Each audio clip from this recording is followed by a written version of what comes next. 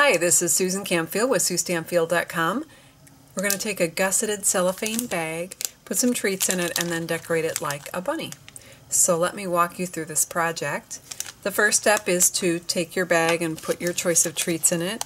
I'm using a 4-inch by 10-inch gusseted cellophane bag. This one is from Stampin' Up! And inside of this one, I used the bunny-shaped marshmallows that are out in the spring.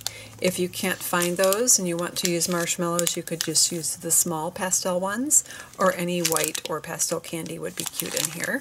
And so let's talk about how we're going to decorate it.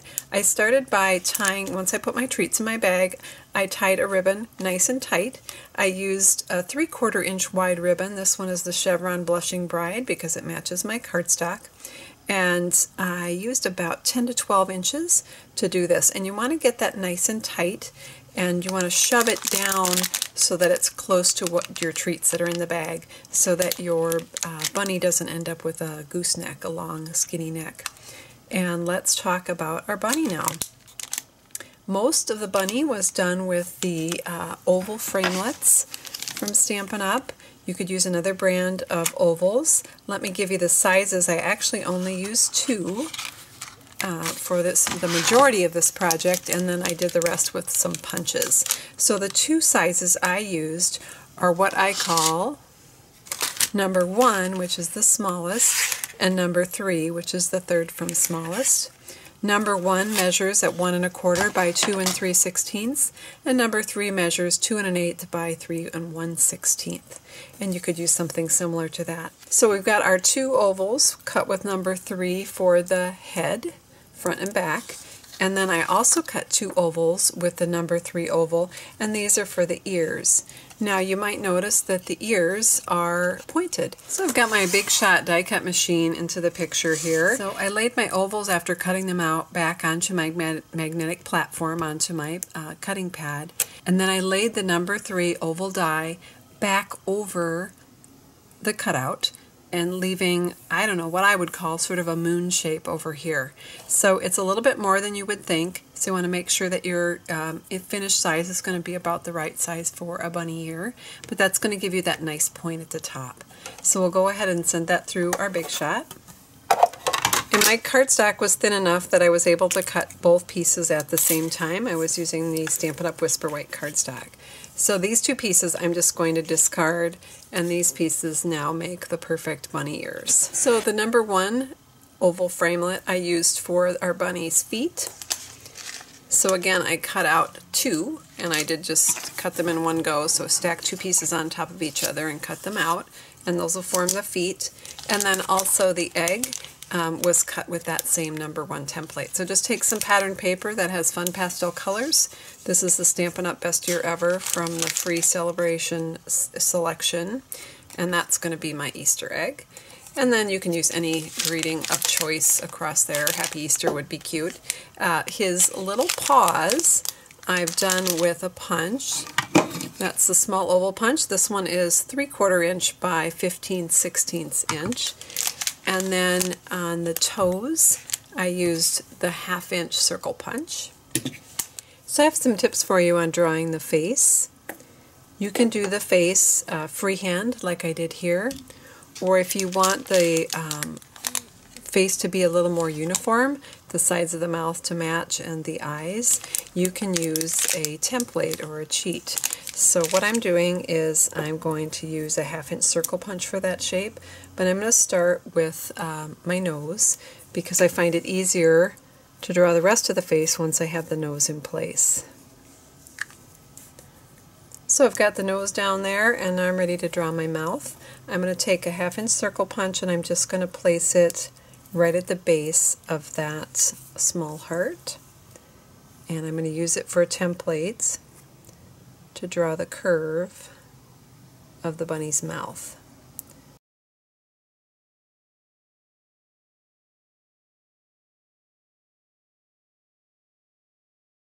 So I've got my mouth drawn, and I'm just going to make the little curve at the edge.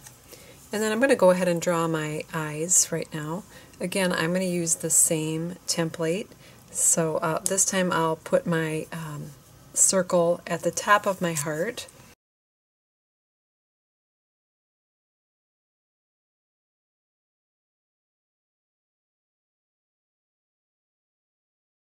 And then I'll go ahead and add my eyelashes. And then just some eyebrows up here. And the last thing we want to do for the face is add the cheeks. So I'm going to use a little sponge dauber for that. And the Blushing Bright ink so that it'll match my cardstock. And I like the sponge daubers for this because they give you that perfect circle. Let's give it a little twist. And there you've got your bunny face. It's going to be a little bit different every time, and that's just fine. So we're ready to put our project together. So we're going to go back to those ears that we cut out. For the inside of the ears, I punched out two ovals, and this time I used the 1 3/4 by 7/8 inch oval punch for that. So there we have our bunny face, and now I'm going to do just the back of the head. I'm going to take that other oval that we cut out, the number 3 oval, and I'm going to just use some dimensionals, if you can see inside here, one on each edge to make sort of a sandwich, and then I'll be able to slide that right over that gusseted top of my bag. The reason I did that is when I take the time to make a project like this, I try to make it so the recipient is able to open it and get the treats out without completely destroying the project.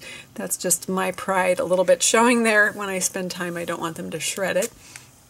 So I designed this so that you can just slide the head off of the bag and easily access the treat. And then to finish your project, you're going to put the 2 small oval punches that form our paws, and again that's 3/4 by 15/16 inches of the size of that oval. I used the marker again to draw the detail on the paws, and I actually did use a 1/2 inch circle again as a little template there just to get them uniform. And I attached everything to my bag here with glue dots. The toes on the feet, of course, are the 1/2 inch circle punch, and those are attached with glue dots, and then the feet are attached with glue dots. The last little thing we're going to do on our bag here is we're going to add a tail, of course, on the back. To do the tail, I just used a regular cotton ball and some liquid glue. And I would recommend you make this the last thing you do on your project so that it can just lay just like this and dry overnight, because it can take a while for that liquid glue to dry on that cellophane bag. But just pop on your tail and your project is all ready. Thanks so much for joining me today. Have fun making your bunny bag to give to your family and friends.